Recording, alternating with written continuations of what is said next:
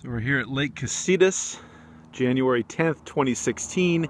Even though we've just come out of a week with anywhere from about 2 to 4 inches of rain in the surrounding hills here around us near Ojai, even with all that, we haven't made a dent on the water capacity that we have here.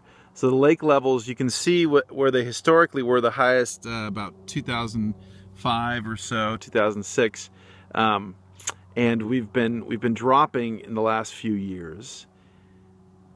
We are now about 50 feet lower straight down as compared to the maximum or the long-term normal holding capacity of this area. So we're only about 40% of the holding of water that we normally could hold here.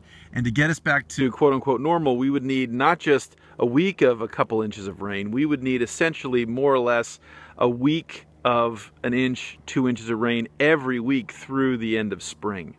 And we're not going to get that even from this El Nino storm. So better than not having rain, that's great. But we have a long way to go to get out of this drought, and it's increasingly unlikely that we will. And this is much more likely to be the new normal for us here in coastal Southern California.